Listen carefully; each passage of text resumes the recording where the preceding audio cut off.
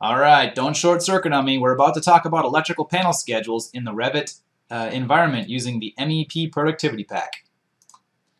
Over here in Revit, I'm going to give you a really quick cross-section of what we do with the electrical panel board schedules and how we work with a little bit of our technology here.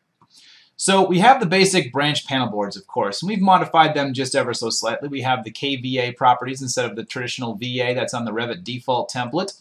Though we have included quite a few other panel board schedules in the mix. Notice down here how we've got the actual main switchboard, a distribution section, and a load summary.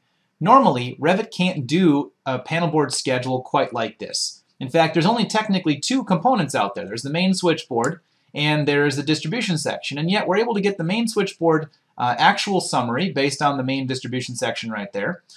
Just telling you what the connected load is from that distribution section. We're able to get the distribution section's information, and we're able to get a full load summary of that main switchboard right here, down here at the bottom, giving me all of the individual loads coming from the rest of the building. And yes, these are actually the load classifications that we include that are coming off of all the other panel boards and transformers that are tied in to that main switchboard through the distribution section.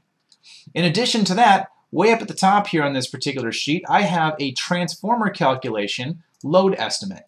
So I'm telling you in this case what our total demand load is going to be, sized for 65% of demand load, and then also giving the exact same estimates coming from what was going on down below in that main switchboard section as well. Now this information is only as good as the connected components talking to it and the demand loads and load classifications that are actually associated with those objects. So you'll have to go take a look at a little bit of our connection information and how we have our analytical views set up inside of the Revit environment in one of our other videos. So you can do some of that design validation, making sure that everything is actually connected, because if you're missing something, obviously it's not tallying into the load, and you're not going to get proper information right here.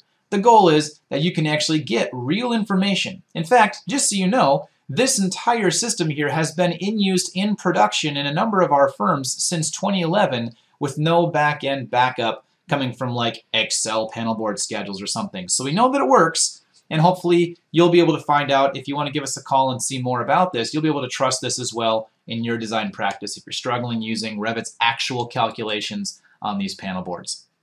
All right, with that, thank you for your time. And please, if you haven't seen already how we do our design validation views, go check that video out, as well as a couple of other videos that we've got available here so that you can see exactly how the MEP can work for you.